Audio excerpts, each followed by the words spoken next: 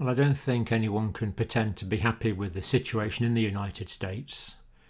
Dramatically increasing cases up till today, Friday, the 3rd of July.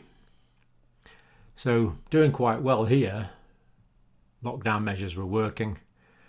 Then we have a great increase in cases, and that is still carrying on at the moment.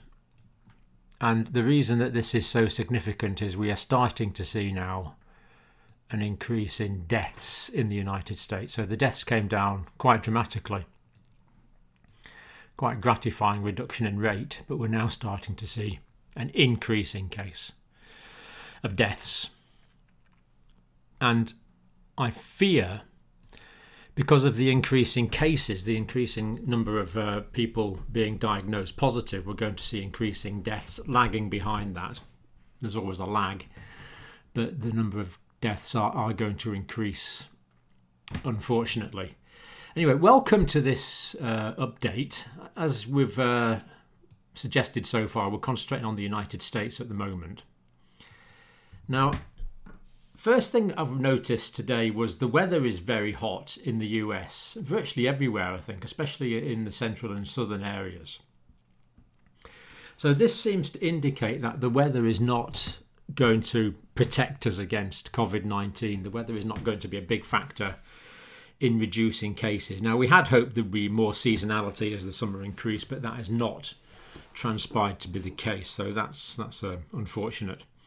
Now, the testing in the United States at the moment is under strain in some areas. Some of the labs are very busy, and some states are actually pretty full. And of course, testing outside in the hot weather when it's 100 degrees or so outside is not an easy thing to do. So there's been practical difficulties with that. Testing's, very roughly speaking, about 500,000 per day. But the plan is to increase that to 1 million per day by September. Now, the good thing about dramatically increasing the testing like this is it means you could perhaps test before an event or test a particular workforce, which would be useful. Now, I'm so concerned about the increase in cases in the States, I've actually drawn it out in sort of words and numbers. So Thursday, the 25th of June, this was actually a record day. That was a record day then. Then that was another record day then. Then it went down slightly. But in the last 3 days, we've had records every day. That was a record. That was a record. And 2nd of July, that was a record. So breaking the 50,000 new cases per day mark on Wednesday, the 1st of July. And unfortunately, for the next week or so, or indeed we don't know how long, that number, I would predict, is going to increase because of the very well established community spread. So there's no real question that unfortunately we're going to see greatly increasing cases in the United States for the immediate future. Cases now, we're heading towards the 3 million mark, well over the 2.5 million mark. Deaths 128,740 at the latest figures. Now, there was a great increase in after Memorial Day. A lot of people are starting to say, well, Memorial Day triggered off a lot of cases. And of course, tomorrow is the 4th of July, so Independence Day. So many people are being forced to stay in by the extremely hot weather, which I suppose in a sense is good. But given the increase in cases after Memorial Day, anxiety has to be high about increases in cases after Independence Day. Now, Mr. Trump is thinking about wearing a mask. He says he's thinking about it. Now, this is excellent. Now, why doesn't he wear a mask with... and this is perfectly serious. Wear a mask. See, I don't care as long as he wears a mask. Wear a mask as a campaign slogan. So have a "Make America Great Again" on your mask, or a flag of the United States, or a picture of yourself. Anything. You use the mask as an attribute. And while we're on that point, it just amazes me that more people aren't using masks as advertising. I can't understand why stores aren't giving out masks with their advertising logos on it.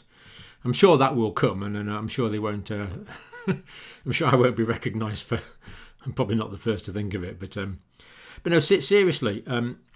If the problem is, as I see it, as I understand it, I'm a foreigner, but as I understand it, in the United States, wearing a mask has become political. This is just crazy. The Surgeon General, I've just seen a news clip. This is the Surgeon General. I'm begging you, wear a face covering. And of course, when I say mask, I mean face covering to take away the momentum of the air.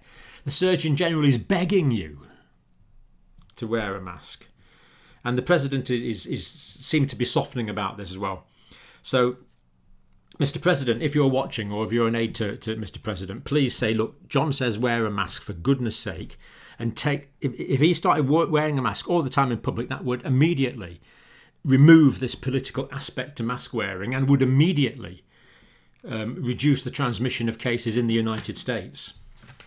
That would happen just straight away.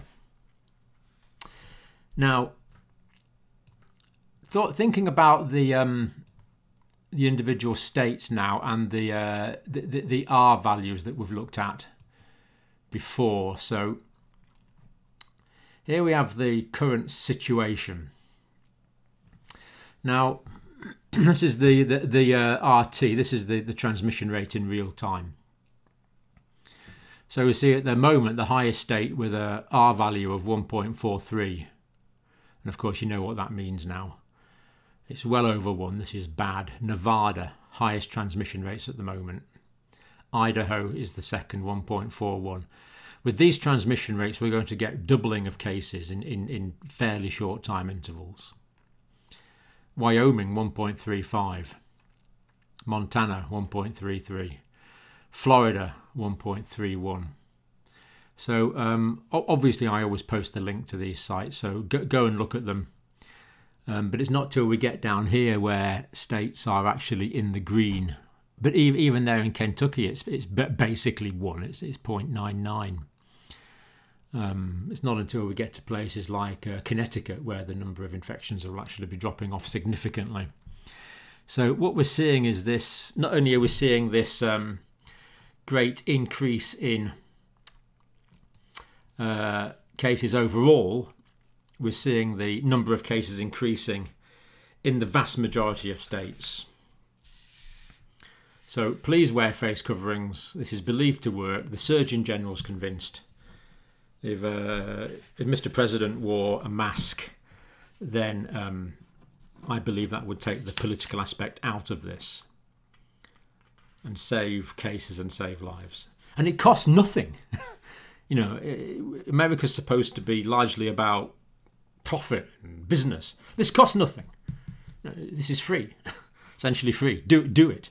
Save billions from the economy, and save potentially tens of thousands of lives. Just wear these masks. So the worst affected states, we've kind of looked at that. Again, more references there. Alabama. Now there was reports in Alabama on the news. I think it was, I can't remember what news it was now. NBC News, NBC Nightly News. Of college students having parties trying to get deliberately infected. Now, I can't understand that. I hope that's not true. Do let me know if it is. But very alarming, because nationally what we're seeing in the States is young people are becoming the main drivers of infection. They are passing the infection between each other and on to more vulnerable individuals. Florida, as we've seen, increasing cases, increasing deaths. Arizona. Now, Arizona, this isn't good. 30% of tests are coming back positive. So this means that the rate of increase in Arizona is really quite substantial, as we know it is in other states that we looked at before, such as Nevada, Idaho, Wyoming, Montana. Yeah, that's a lot of tests to come back positive. That means there's an awful lot of COVID-19 virus around in the community. And the spokesman I heard on the news, it was NBC, I think, hospital capacity, he said, was maxed out. I'm not quite sure what maxed out means, but it doesn't sound good to me. Now, New York is doing quite well. They had a much more progressive opening, and people are wearing masks in New York. So from being an epicenter, New York is now a bit of a leading light in the country. So that is encouraging. Texas, now in Texas, just for an example, 7,000 people are now hospitalized, and the hospitals are really under quite severe stress at that. And the governor of Texas, I understand to begin with, he was dragging his heels very significantly on the mask wearing front, but now he's mandated it. So wearing masks is now mandated all over the state of Texas, thank goodness. Because when it's mandated by the governor, that takes away the political component. And it just becomes a public health matter. Because you know what? It is just a public health matter. So after initial resistance is now mandated statewide mask wearing in public places. Outside in well-ventilated areas is less of a risk. It's inside, it's shops, it's supermarkets that are the problem. Or superstores, I'm not quite sure what you call them in the States. And is imposing $300 fines, so I suspect that is being complied with. South Carolina, now again these are anecdotal reports, but increasing numbers of young people hospitalised in South Carolina. And there has been several cases of this from around the United States. Now what is going on here? Is it just that there's so many more cases that the percentage of young people is inevitably going to increase just because by the sheer number of cases? Because we always knew that some young people are affected. It's just a smaller percentage than older people. But with so many people being affected in the community, we're going to see larger overall numbers of young people, of course. Is it just that, or is there something else going on? Is there some other reason why young people are becoming more affected and more hospitalised? Now, we need more data on this, and we certainly need data if there's any deaths in younger people or the proportion of deaths in younger people. But that was concerning. And when senior doctors go on the air to vent these fears, okay, it's still anecdotal, but it's not good, it's concerning. California's rolled back, bar cinemas closed again. Los Angeles beaches closed for the 4th of July. Now, to be fair, this is kind of, let me tell you what I'm thinking. Beaches, you get plenty of vitamin D from the sun, and they're open spaces. And they're, by definition, of course, well ventilated with sea breezes. But people get close together. But perhaps it's not so much the beach itself. It's the toilets that service the beach. It's the facilities around about the beach. It's the après beach, what you do after you've been to the beach. And all the congestion that can go around with that is probably more of an issue.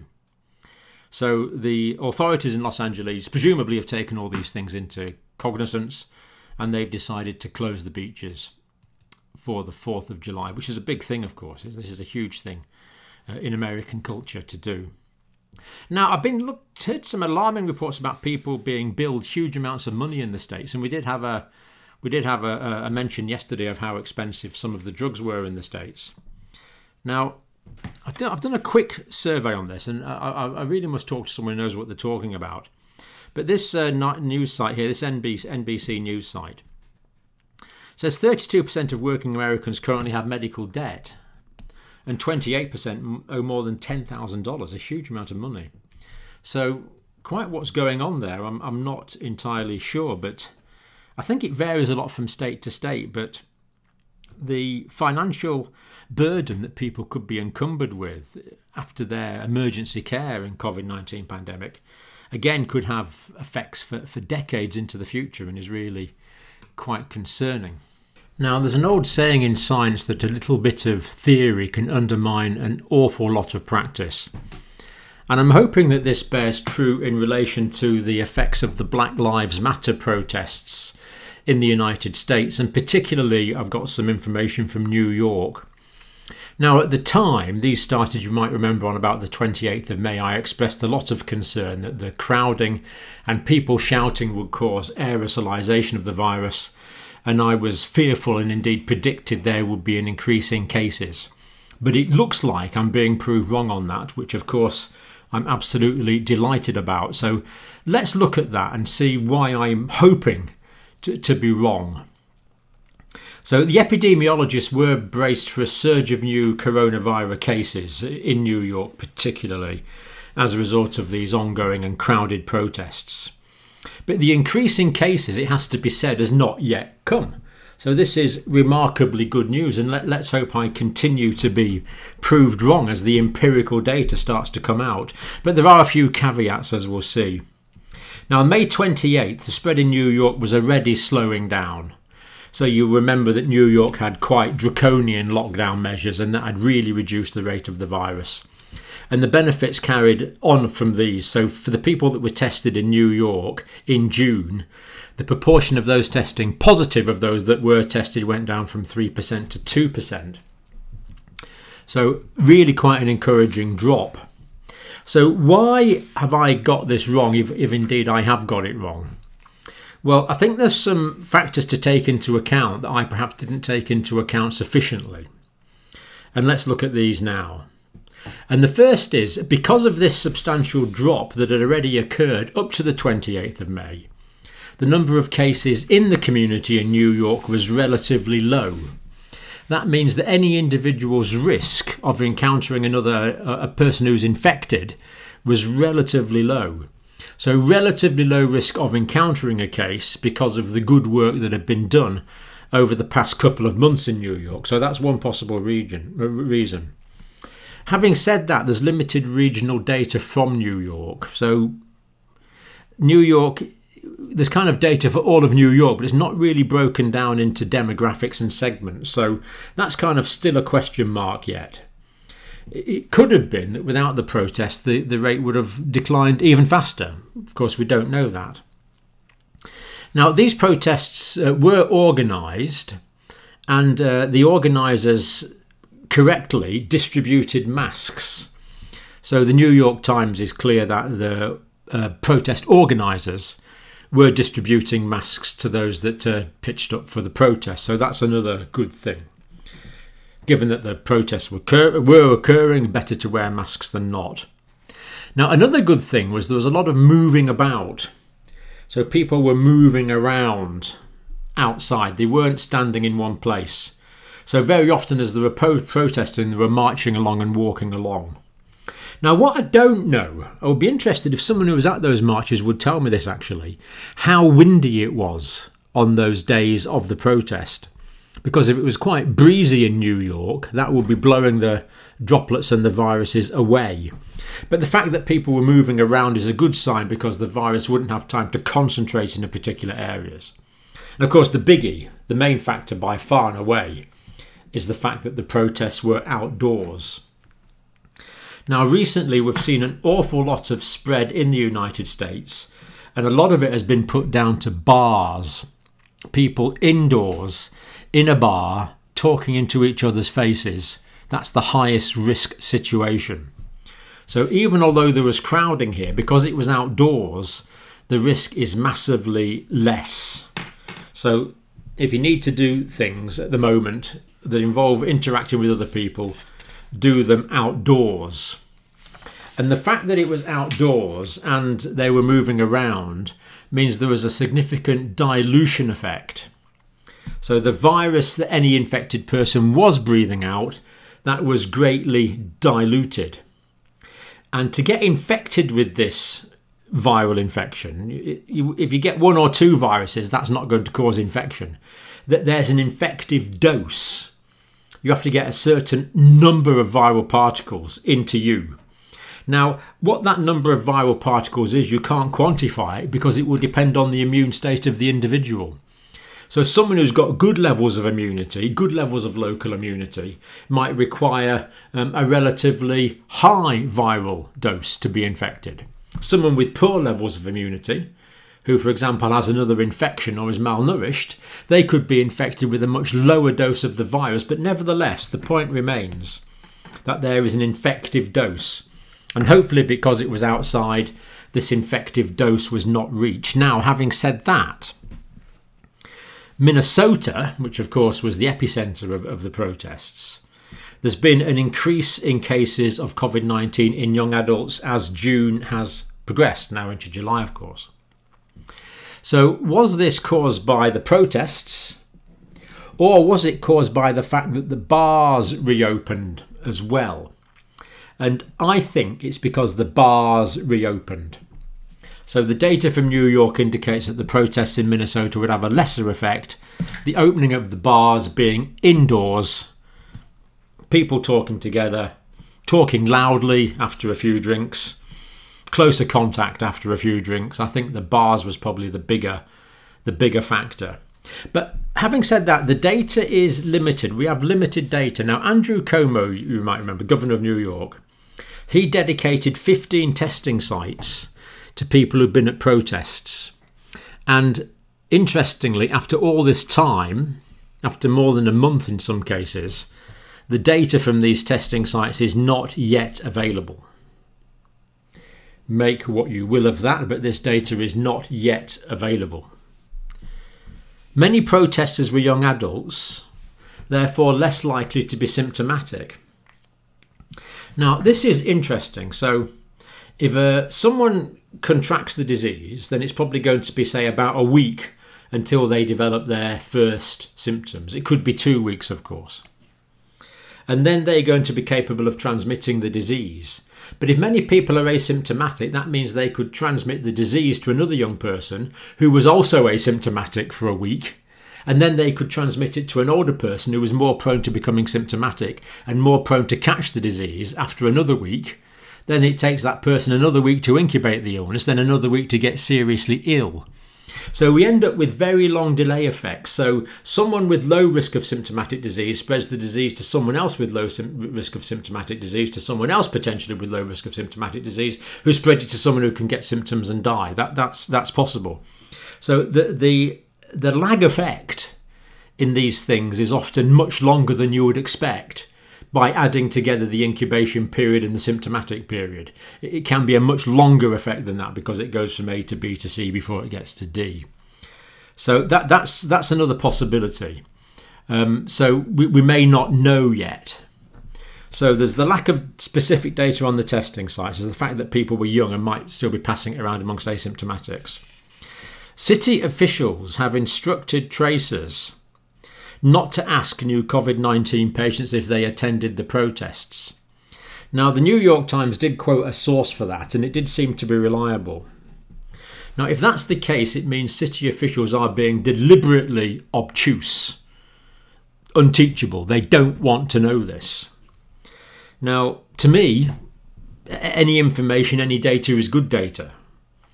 So if this is the case, if officials in New York are deliberately deciding to turn a blind eye to this, then there's a whole tranche of epidemiological data they are choosing not to collect.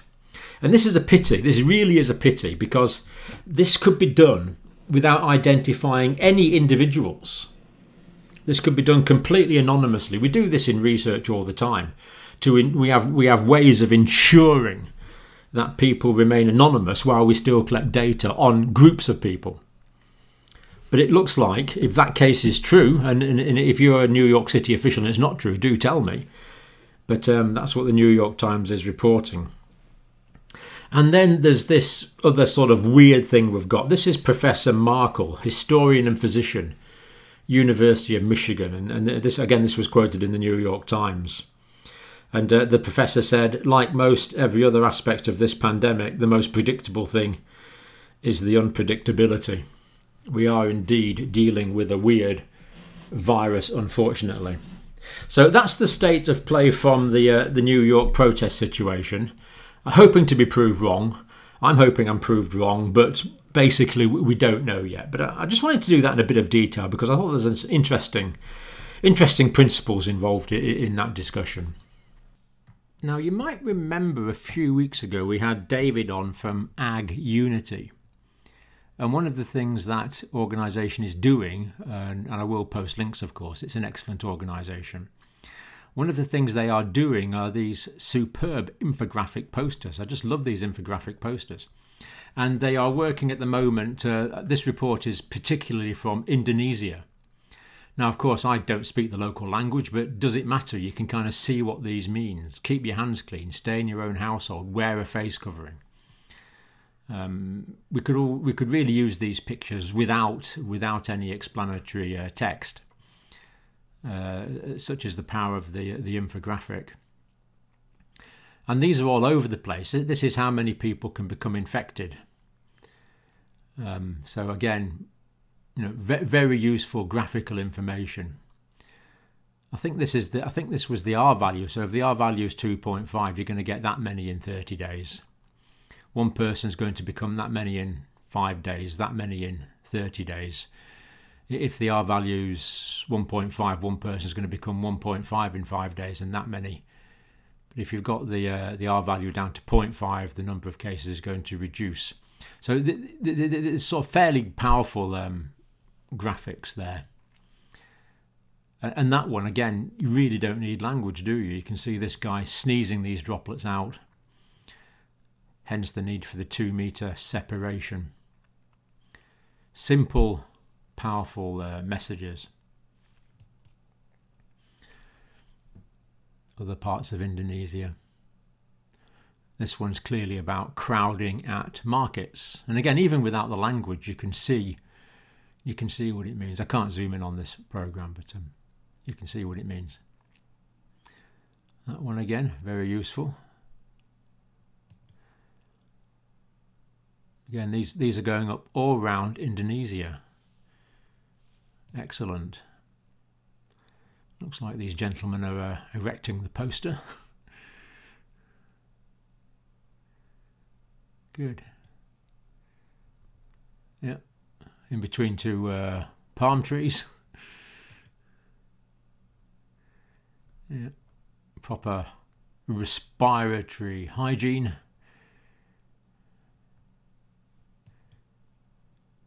Proper hand washing techniques. Of course, these are all huge posters, so they're like proper public information things. Such a simple idea, but such a great initiative.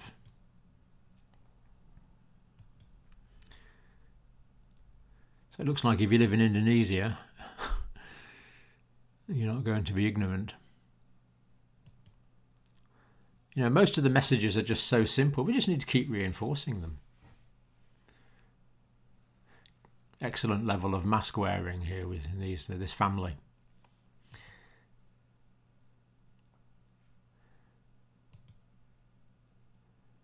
Looks like some planting going on as well. You get no argument from me as a pretend horticulturalist, would-be horticulturalist.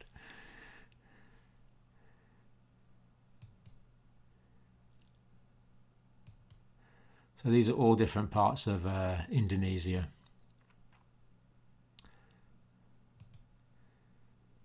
David, we'll have to have David back on again. Very interesting discussion. I'll post a link to the original video where we talked to David.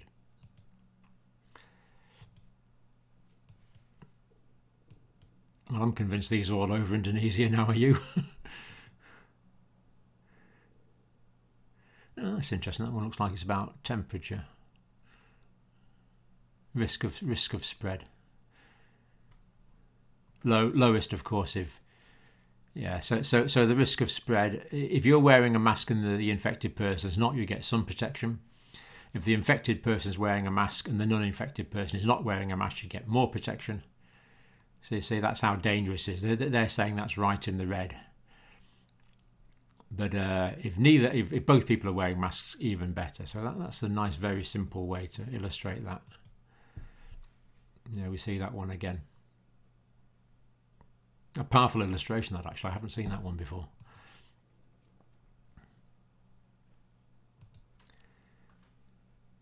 Makes a nice change from beer adverts, doesn't it?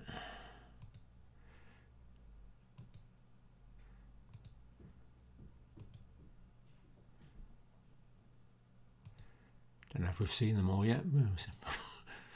Looks like he's got plenty of pictures. I think we're getting the idea anyway. The public health campaign in Indonesia. Excellent, excellent, excellent. So I think that's us for this one. Now I've got plenty of other news from the UK and other countries, so we'll put that on a separate video, I think.